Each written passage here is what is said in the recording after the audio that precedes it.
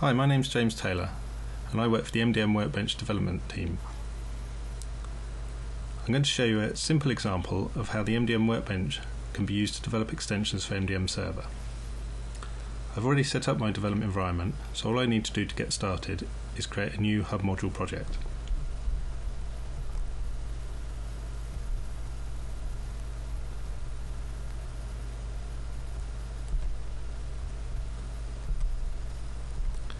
Then I give that project a name,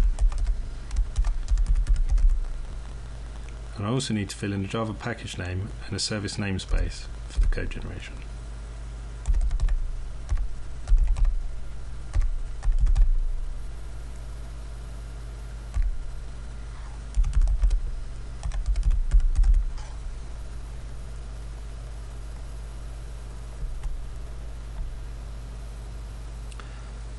So that's created a new project, and it's also given me a new model file which I can use to develop my new extension.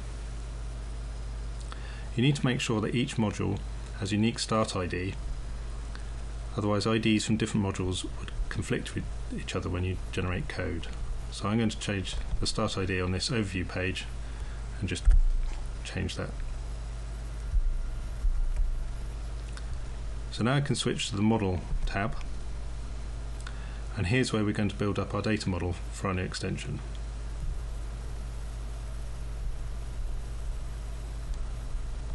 For this demo, I'm going to extend the person entity with some risk data.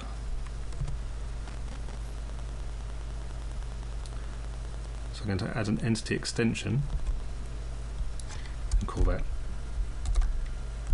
xPerson.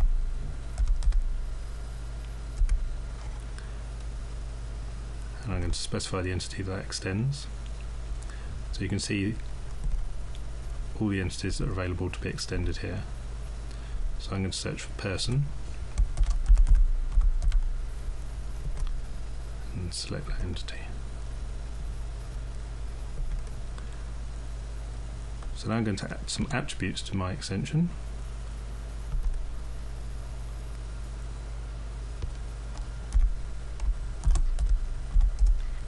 So to start with a score,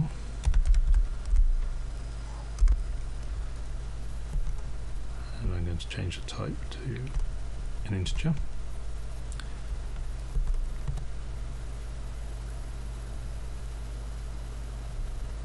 and a date that score was recorded.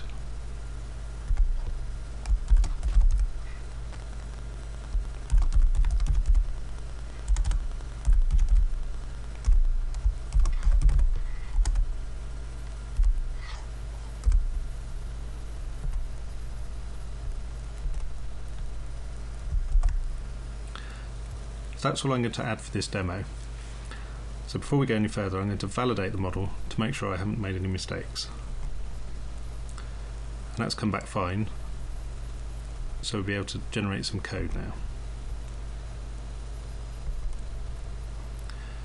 So as well as generating the code to implement this extension, the MDM Workbench will also generate SQL you need to run against a database that's going to hold the actual data.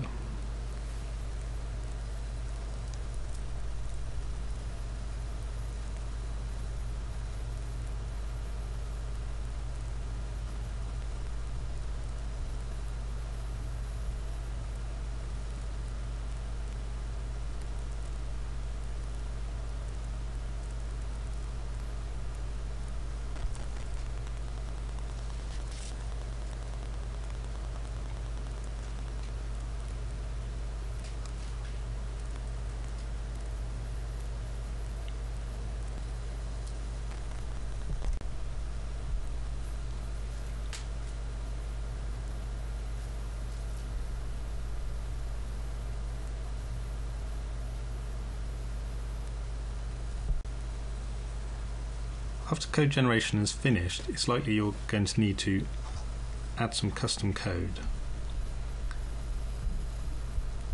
The MDM Workbench marks areas requiring customization to make this easier. So you can see here a list of MDM to-dos. I can click on any of these to be taken to the point in the code that requires some customization. when making any changes, it's important to mark the code is no longer generated. Otherwise, if you change the model and regenerate, your changes will be overwritten. It's simple to do this by adding not after the app generated keyword.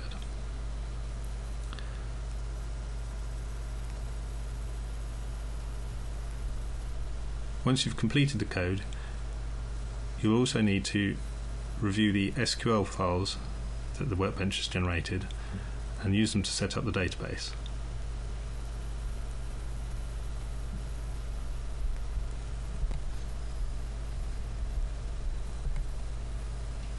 So these can be found in the resources folder of your project.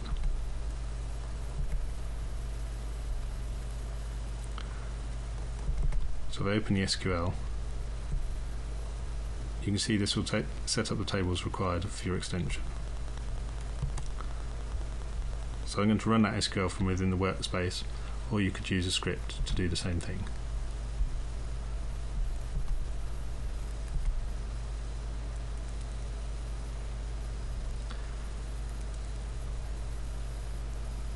Once you've repeated that for the remaining SQL, you can deploy the application and start testing it.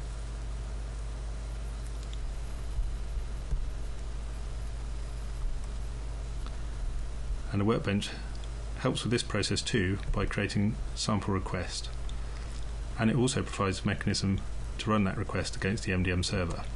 So if I right click on some MDM XML, find the Run As menu, then there's a server transaction configuration here, and it has all the details it needs to run that XML against the server.